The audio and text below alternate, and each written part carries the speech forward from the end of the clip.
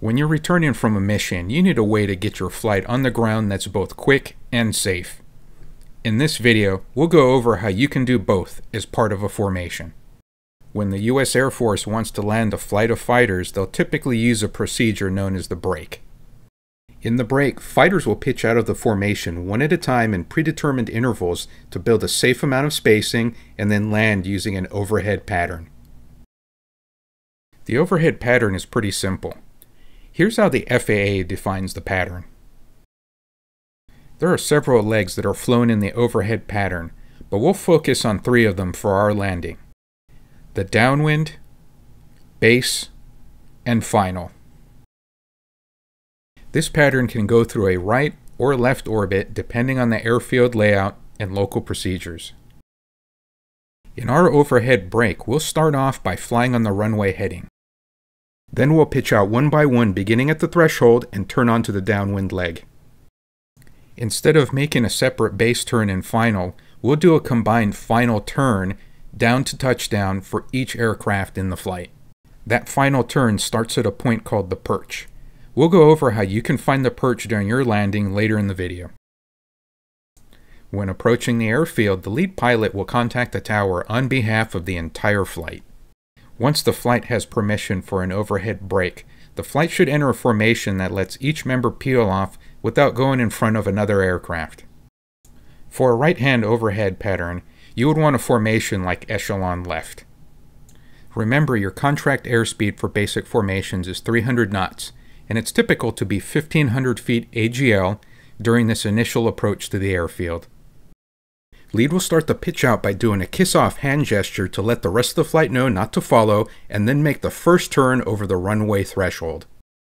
This is where the rest of the flight will build correct spacing. The official publication says you should wait 5 seconds to build 3,000 feet of spacing, or 8 seconds if you need more spacing. Once it's your turn, begin a 180-degree level flight turn onto the downwind leg. In the future, if you're flying an aircraft with a flight path marker, you'll want to keep that marker right on the horizon throughout the turn. Use this turn to reduce airspeed below 240 kcas, but no less than final turn airspeed.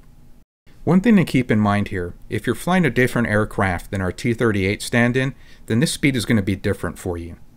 Your final turn airspeed will be dependent on other factors like how heavy your aircraft is. But you don't want to be too fast or too slow, since that will affect spacing in the air and on the runway. When you're on your downwind leg, you can check that you're in the right position with the simple visual reference. In this case, we want to see the runway a fist height above the canopy rail to know we have the correct separation for our turn onto final. Since we can't put a fist up on the canopy rail in DCS, we'll just have to memorize the spot. Here's our canopy picture when we're 1 mile away from the runway and 1,500 feet above it when viewed from the default head position. Aim to get the runway just above the wingtip rail while you're on the downwind leg. This spacing will change if you have a crosswind. Adjust your spacing by 1/10 of a mile for every 10 knots of crosswind. The real-life visual reference for this is 1 finger. Unfortunately, we can't use this yet in DCS, so use your best judgment. Earlier in the video, we talked about starting your final turn at a point known as the perch. If you've flown your downwind leg correctly, you'll arrive at the perch when reaching a 45-degree angle from the runway threshold. Here's what that looks like in the F5. If you're 1 mile from the runway center line and at the correct altitude, then you can draw a line from the wing's forward edge to your aim point. Once you have the runway threshold lined up at your aim point, you're at the perch. If the runway has overrun chevrons, you can also use those as a reference, since they're typically canted at a 45-degree angle. Starting your turn at this perch point, your goal is to end up 1 mile out from the threshold and 300 feet above the runway. This sets you up for a gentle 2.5 to 3-degree glide to touchdown. It's a good idea to learn some of the landmarks around your airfield to help you with your approach. Here's an example of what to look for. At the Sanaki field on the Caucasus map, you can see this nav beacon 3/4 of a mile out from the runway. This north-south road is 1 mile out. When you're crossing the road, you should be at approximately 300 feet on a 2.5 to 3 degree glide slope.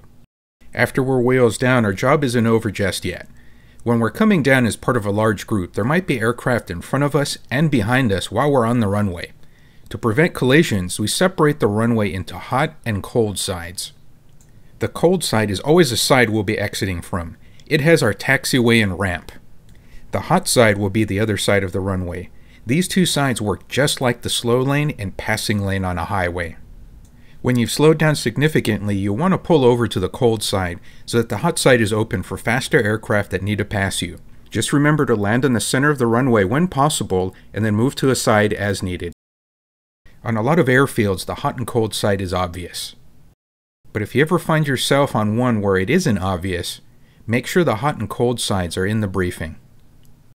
Landing a large group of aircraft without a plan can be a lengthy and risky process, but following a solid procedure can make it fast and safe.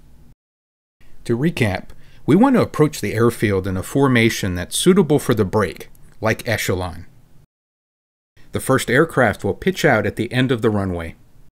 After that, we wait 5 seconds, or more if needed, between breaks to build spacing. Use a visual reference on the downwind to get into position. Then start your final turn at the perch, which is 45 degrees off the spot you want to land on.